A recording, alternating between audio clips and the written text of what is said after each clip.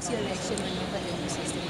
Yeah, it was a heartbreaking news yesterday, because we are involved in football, and the state team now is the progress of preparing for the Super League, and our CM giving full support for us. And when we heard the news, it's really make it shock, So it's really frustrating and it's also heartbreaking.